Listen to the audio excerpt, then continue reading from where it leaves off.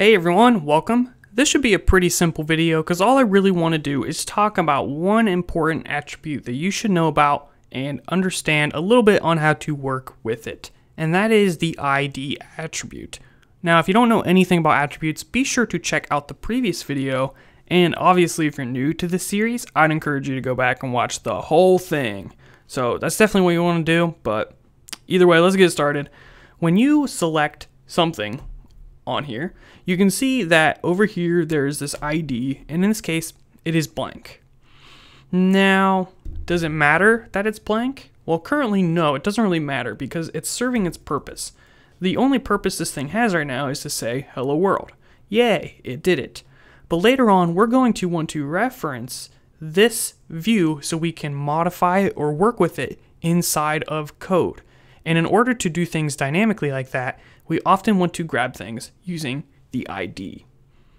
So let's take a look first at the XML. If you select text down here, and you can X out of or minimize this stuff down here, we can go to text and it should show up right here.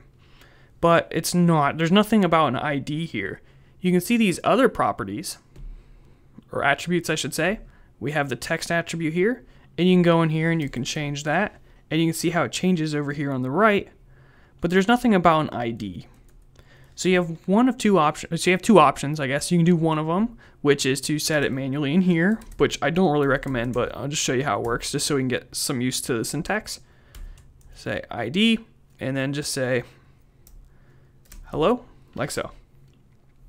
And it obviously doesn't really like that, so let's maybe get rid of those. See, I can't even do it right. Like, this is why you don't do it in the XML, because for one, it's just more work. So let's go back to the design, and we'll go over to the ID, and we'll just say hello. And we'll see what it generated. So go back to the text, and oh, you can see it actually is a little bit more fancy. It has this @+, which we'll probably get into that later. I'm not gonna lie, I don't even know what that means. But it's a thing. You'll see that with the ID, and you can see that this is what the actual ID value is.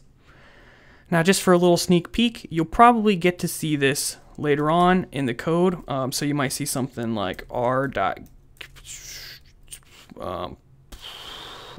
ID, yeah, and then dot, and then hello. That is how we can get a reference to that object or to that view. So this view here is actually an object, and when we talk about it in code, we'll probably refer to it as an object. Now, I'm just kind of jumping into the deep end here, so don't worry about that too much because we're going to be getting into that in the upcoming videos, because we really can't do any cool dynamic applications without working with the IDs and understanding a little bit how to do that inside of the code. So we talked about first how to do it in the XML and inside of the design, and next we're going to learn how to work with it inside of the code. So yeah.